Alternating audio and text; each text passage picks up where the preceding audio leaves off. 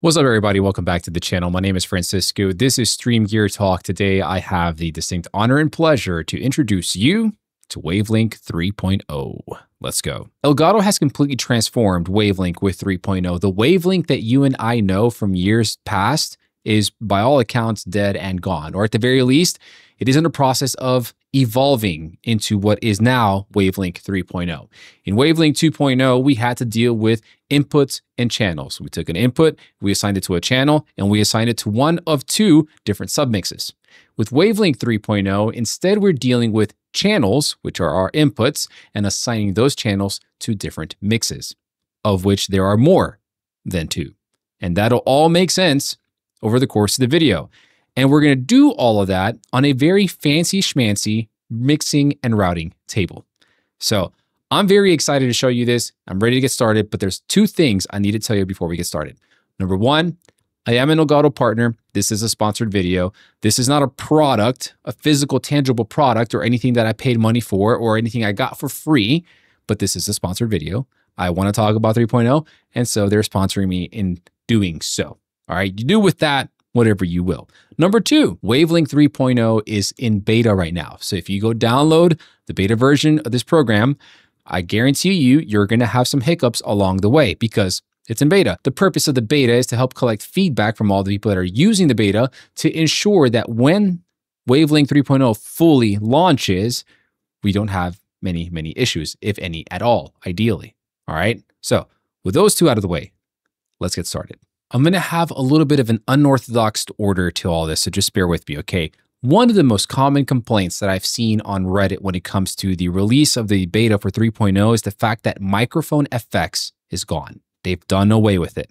And if you don't know what microphone FX is, basically when you're using Elgato Wavelink and you have your microphone set up with all those wonderful VSTs that make your voice sound angelic, you're able to send that signal as the microphone effect signal to something like, say, Discord as your main microphone signal. With 3.0, you cannot do that because that option is gone. The way to do that in 3.0 is that you have to create a mix specifically and only for your microphone. Once you add your microphone in as a channel and you create your first mix, you can name that your mic effects mix if it makes you happy. Simply assign the microphone to that mix and nothing else to it, and you're good to go. That can now be your ever-loved and coveted mic FX signal for programs such as Discord. Okay, now, the only reason I'm starting with that is because I needed to explain to you why there's already something on the table and how I was able to get the microphone recorded before recording the video, etc. Blah, blah, blah. Now, when you download Wavelink 3.0 from Elgato's website and you install it, please make sure that Elgato Wavelink 2.0 or whatever other prior version you're using is uninstalled first before installing 3.0. Once you've uninstalled Wavelink, install 3.0, and you should be able to open it up and it should detect your device. One of the first screens that you'll see once your device has been detected, in my case, the Elgato Wave XLR, is this screen right here, where it's going to show you the different features of whatever device you're using. And I'm going to go ahead and make a safe assumption here that it'll do that if you're using an Elgato specific device. I did it with the Elgato Wave XLR dock on my Stream Deck Plus, and it showed me how the dock works and all the different functions of it. And it also did the same thing with the Elgato Wave XLR. I cannot speak to any other audio interfaces out there that are not Elgato branded, but I'm pretty sure it's safe to say that it probably will not give you a full breakdown of the features of whatever audio interface you're using if it's not an Elgato branded one.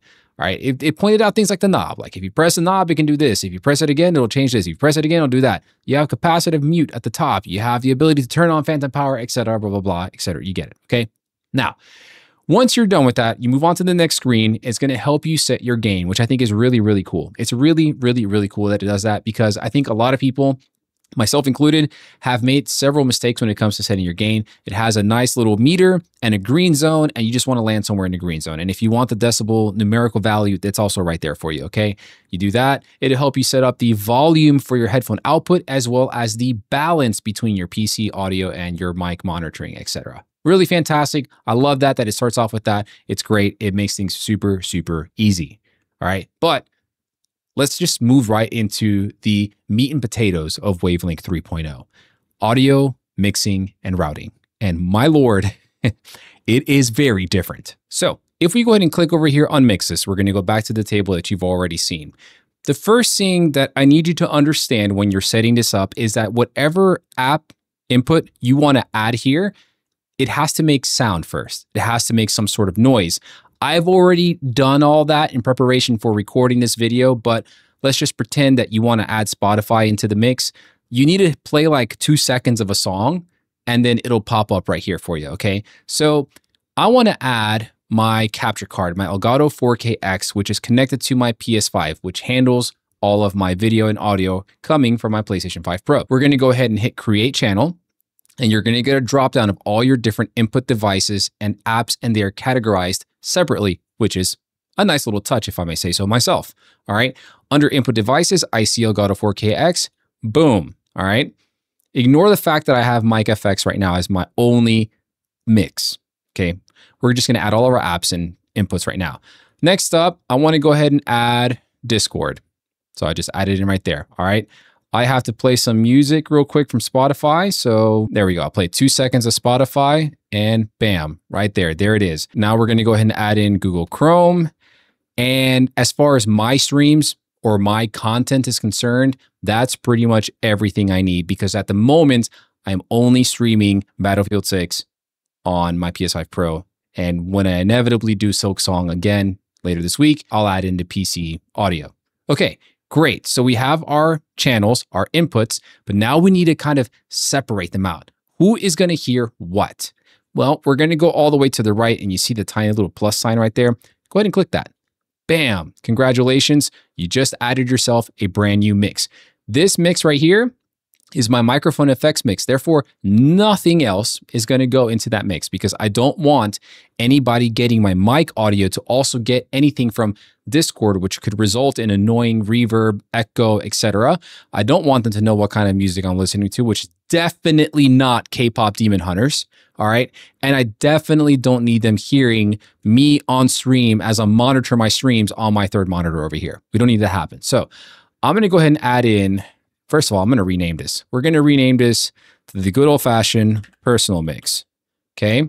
We can change the icon if we want over here. And we're going to put we already have a smiley face. We're going to put this, the ominous, vague figure of a human being. And we're just going to close that out for now. So my microphone, I don't want that in my personal mix because I don't want to hear myself. My capture card, we're going to hit plus and add it. My Discord, absolutely, I need to hear that. I also want to hear my music, and I want to be able to hear anything coming out of my browser. Cool. Now, obviously, if we have a personal mix, we're going to need a stream mix. So we're going to go back to the plus. We're going to click that right there. But it's already called stream mix. Wow, look at that. Amazing. This thing is like some sort of generative AI machine learning thing where it automatically knows exactly what I want to do. I'm going to just go ahead and select the icon right here. And that's the one that's been the stream icon for forever. So I'm going to leave that there and close the window. In my stream mix, I definitely need my microphone audio to be included right there. I also need my capture card. I want Discord. I don't want Spotify. Or do I? Maybe. I do. We're going to leave Spotify in there. We're going to do that. And I also want my Google Chrome browser audio to be there. Now, I added Spotify into the mix, but wouldn't you know that apparently some big top level execs have a big problem when we play music on our streams and on our content, and they don't want us to do that, right? That's a huge problem. So we're going to go ahead and hit plus again and create a new mix. And this time I'm going to call this one the VOD mix. All right. And what do I do for the icon here? We are going to go to the crown, because why not? I don't know. That's just the first one I can think of, and that's what we're going to go with. My VOD mix needs to have my mic. It needs to have my capture card. It needs to have Discord. It does not need my music, and it can have my browser audio. And when you're doing this in OBS, for example, when you select your VOD track, whatever you assign your VOD mix to as far as audio input's concerned, you can say, hey, VOD mix is going to go to track number 6. So my VOD track needs to be only track 6. Congratulations. You just got your music audio removed from your VOD track. Give yourselves a round of applause. Very cool. But it doesn't stop there. It doesn't stop there, okay? Because right now, as you can see here in the top right corner over here, I have my Elgato Wave XLR headphones selected as my main audio listening device, right? This is my piece of hardware. This is where everything is coming to right here, right? But I noticed that number one, obviously because this is in beta, there is no Stream Deck functionality as of right now for this. So that presents one big problem for me. And that big problem being is that I use my Stream Deck to switch between putting out the audio to my headphones and putting it out to my speakers. But I can't do that here. So what in the world do I do? Well, I'm going to go back to Plus again. And this time I'm going to name this mix my Edifier mix after my Edifier speakers. Okay. I want it to have like a cool speaker icon. Close, but no cigar, but we're going to go with that right there. Bam, close. Okay. In my speakers, I want to get my capture card audio. I don't care for Discord because I'm not ever playing anything with Discord and routing that audio to my speakers. I definitely want my music, and I'm cool with my browser audio. Awesome, fantastic. But wait a minute, Francisco.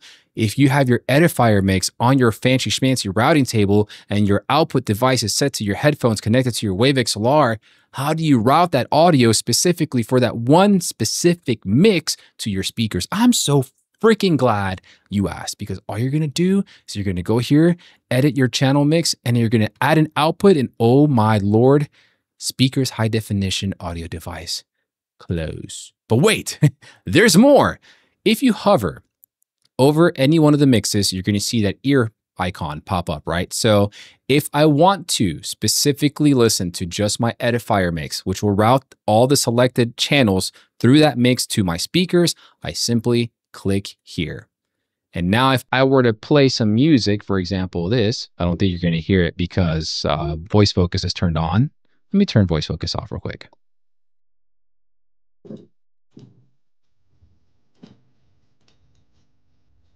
It's coming right through.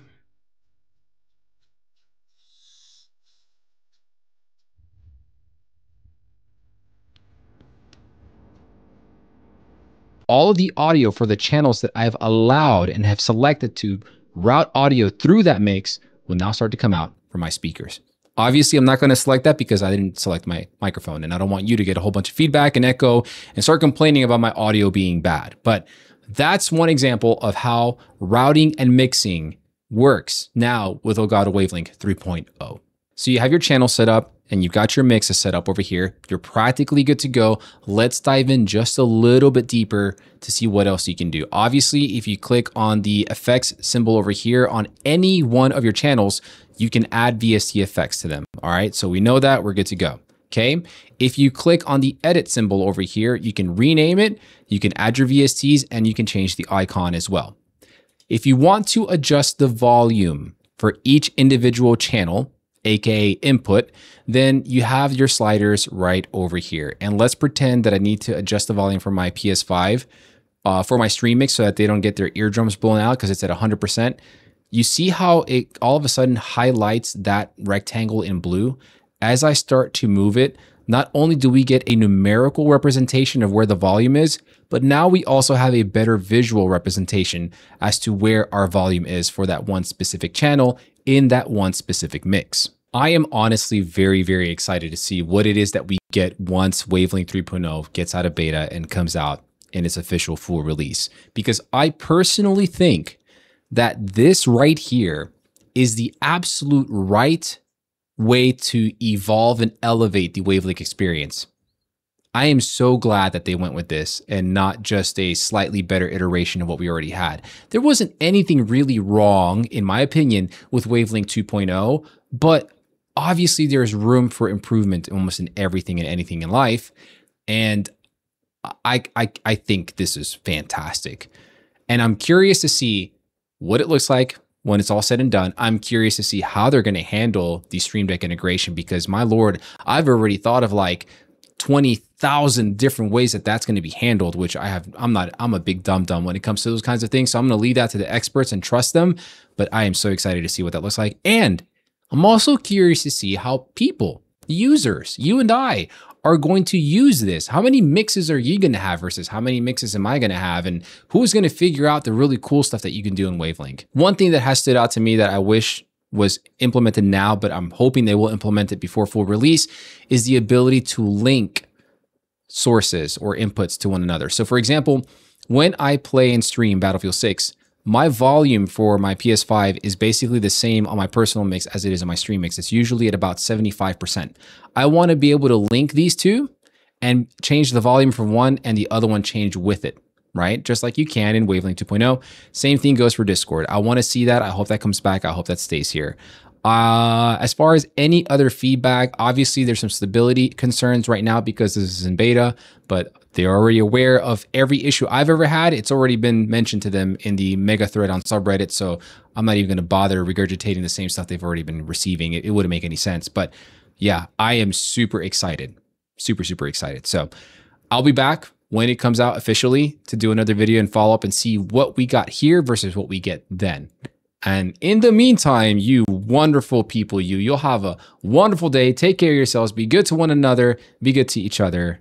Be good to yourself. I just botched that. Be good to yourselves. Be good to one another. Peace out.